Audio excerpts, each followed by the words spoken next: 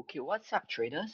So today we're going to have another video about a forex market strategy that puts you on the right side of market makers. Now, if you've been trading some time, right, you probably understand that brokers or rather institutional players as well want to take out your stop loss when it comes to trading. Okay, that's how they make the money, right? You must understand that when it comes to trading forex or stocks or any instrument, right, it's actually a zero sum game. Okay, so what do I mean by zero sum game? I mean that for you to make money, someone must lose money. Okay, that's just the nature of the markets, right? If you buy, you are hoping that someone buys at a higher price from you, right? Because if the price is moving up, then someone else actually bidding the price up. Okay, so when it comes to trading, right, it's a zero sum game. And that is why brokers and institutions are always looking to take out your stop loss. Okay, so how do you actually align yourself at the right side? How do you align their interest with your interest? Okay, I think that comes from identifying the change of hands area. I like to call it change of hands, meaning where institutions are accumulating their position and retail traders are actually exiting their position. That's called the change of hands. Okay, maybe I'll just write it out. I like to call this change of hands. It's when retail traders are exiting and institutional traders are getting in. Okay, so it could be the form of the retail traders are being stopped out of a position, and the institutional traders are using that to buy to accumulate their position, right? And after the retail trader has really lost the money. Okay, so they do this, be it in a bullish market or in a bearish market. So in today's video, I'm going to share with you how do you find these levels. Okay, number one, you need to be aware that this is happening. Okay, that's the most important. Number one, you need to understand what's happening. And number two, you need to identify.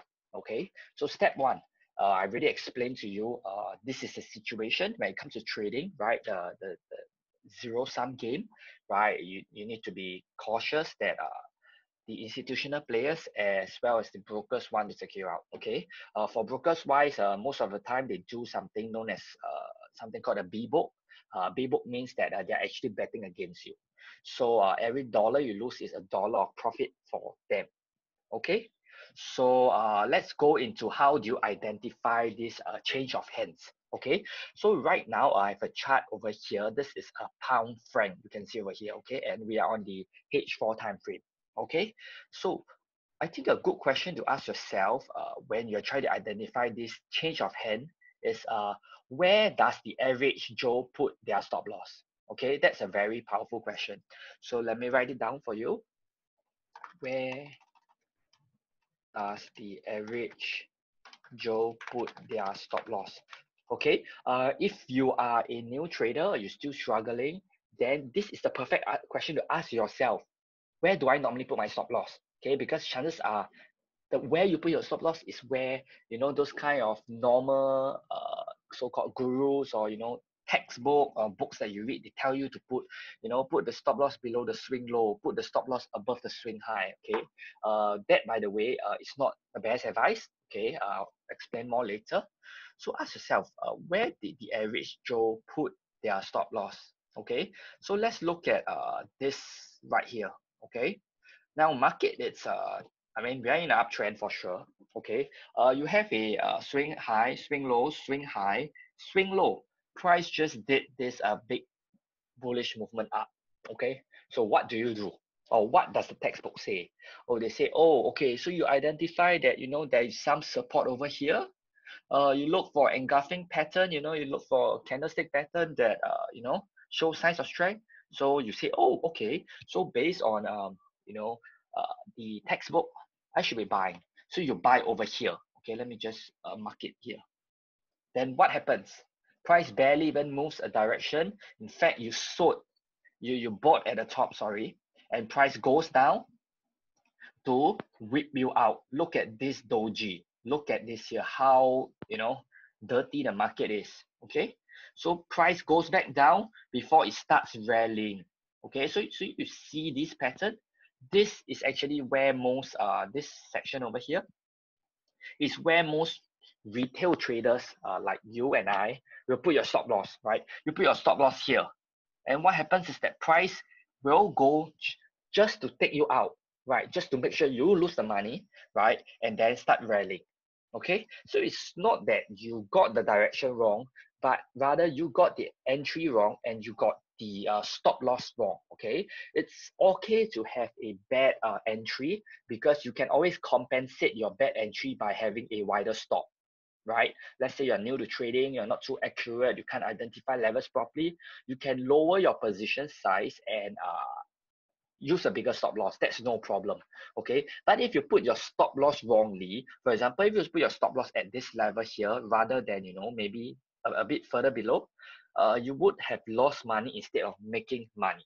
Okay, so this is where the change of hands happen. Okay, so ask yourself this question: where does the average Joe put their stop loss? Okay, where do they put their stop loss? Okay, so that's the first example I have for you. Okay, I'm going to go through more examples so that you understand. Okay, so over here, let's look at let me just delete the moving average first. Okay, let's look at price over here. Okay, so over here is a swing low, this level over here. Okay, so depending on how you draw it, you take the extreme low or you take the candle. Personally, I would draw it like this because you can you see that there's one touch here, there's another touch here. It fits nicely, right? So I'll put my support line as over here. So what did price do? Okay, if you bought on here, you say, oh, this is kind of like a piercing candle, right? It's, we're uptrend, we should be buying, right? Textbook says that off a support, I buy, and you buy over here. Okay, your entry is here. Where do you put your stop loss? Probably below here, because that's what you were taught. Okay, don't get me wrong, right? This is what most people are teaching. Okay, this is what textbooks are teaching. Okay, it's not your fault. You must understand this. Okay, it's not your fault that you are getting stop out, right? It's you are being taught wrongly. Okay, so hopefully this video will clear up the air for you. Right, I'll give you some clarity about how to put your stop loss. Right, how do you make use of this winning trading formula to align yourself with the institutions? Okay, so let's say you bought here, you put stop loss here. Check this out.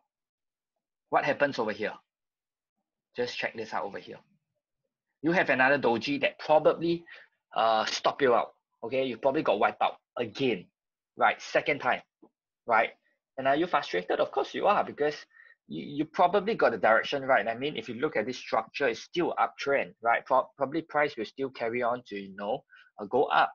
Okay, but because your entry is wrong, okay, your stop loss is wrong, and that is why you are losing money. Okay, so if there's one thing that you need to know, is that your stop loss is very important. Okay, always make sure you use a stop loss, number one. Okay, that goes without saying. Number two, control your risk, right? Don't trade so big if your stop loss is wide.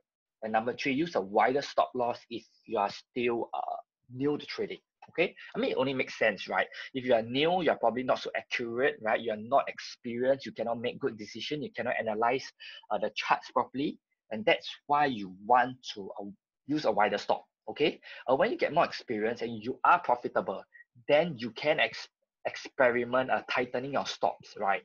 For me personally, I like to tighten my stops. I like to have a very small stop loss, because it can give me huge reward to risk ratio, which is something that I like. I don't feel happy when I risk 30 pips, I make 30 pips. That doesn't excite me.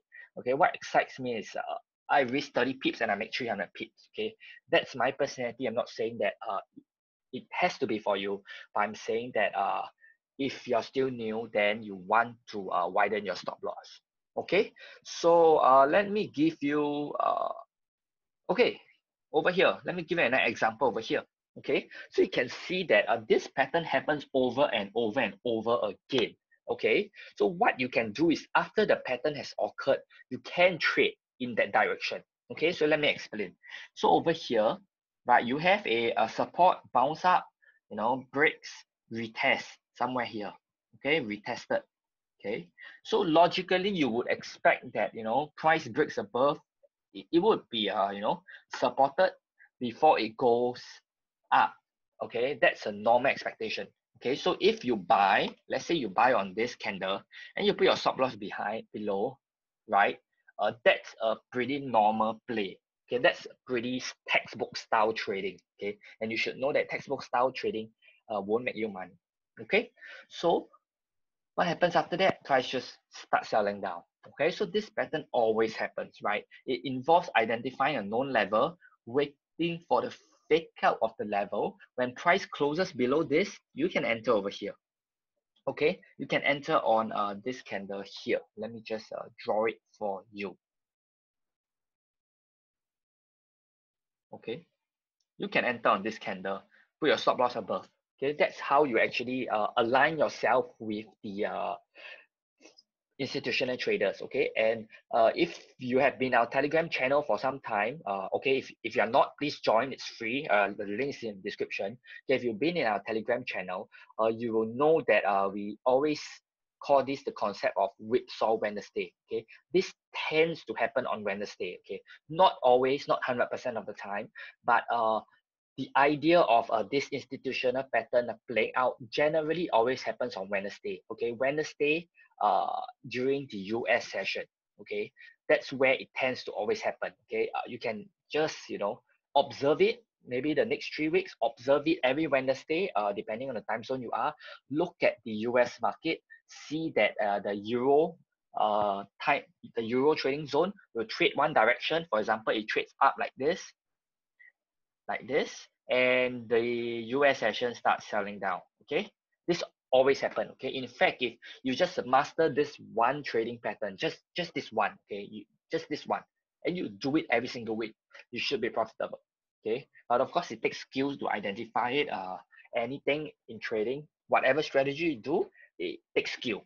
Okay, so this is the strategy. Okay, we have another strategy that we teach in our free day trading guide. Okay, the link is in the description. Okay, it's a free PDF. Make sure you download it if you have not. Okay, that is actually a more beginner friendly strategy that we have for you. Okay, rationale is because that trading strategy is using the daily time frame. Okay, so when it comes to trading the daily time frame, the picture is clearer. It's easier to make a decision, right? You don't really over trade, and you have the clarity of mind. Okay, just imagine every morning you wake up, right? Just start your morning, spend 15 minutes, right? Just 15 minutes every day. Look at the chart in the morning, execute, right? While your mind is still fresh. Okay, when your mind is still capable of making a good decision, right? You for example, you make a decision to short here and you just close the chart. There's no emotions involved. Okay, but when you do day trading, for example, like the strategy I shared earlier on, right? You do a day trading, and you know the market moves. You have the euro session. Sometimes the euro session is bullish, then the US session is bearish, then the next day the Asia session is bullish again. You know, you get very frustrated because there's no movement, and then you let your emotions come up, right? And when you're emotional, you're going to make stupid decisions. You're going to lose money. You're going to overtrade, right? And that's why most people blow their account. And that's not something I want for you. So if you're new to trading, make sure you download that copy. Okay, it's free. It's step by step. It covers more than just the strategy. It talks about candlestick. Make sure you get it. Okay. So I think before I end off this video, I'm going to recap one more time. Okay. How do you trade this winning forex formula? Okay. How do you beat the forex makers, right? Brokers and institutional traders? You identify the change of hands, right? Ask yourself, where does the average Joe put their stop loss, and don't put your stop loss over there. Okay, look at these places as entry points. Okay, but make sure you complete your entire analysis with, you know, for example, market structure, trend, you know, support and resistance level, right? Because if let's say you do it, for example, this chart over here, you do a you sell, you say, oh, this is where people will put their stop loss above this swing high, and I, you know, sell here. But you're in the uptrend, okay, you're going to lose money. You can see over here that this is probably a trade that would have lost you money if that's what you did. Okay, so that's not something you want to do. You want to understand that this formula is not the magic pill on its own, but it's an understanding of how the market works, but it's not the entire trading formula. Okay, we teach you the entire trading course that we have. It's totally free. Check the description below. It's totally free. Just check it out, right? How to open account and get your bonuses is all over there. Okay, so that's it for this video. If you like this video, have any comments, any questions, just comment down below. Okay, we release videos almost every day nowadays because we are currently in the lockdown period, so there's a lot of time, so we record these videos to serve you better. Okay, so make sure you subscribe to our channel and we'll see you in the next video.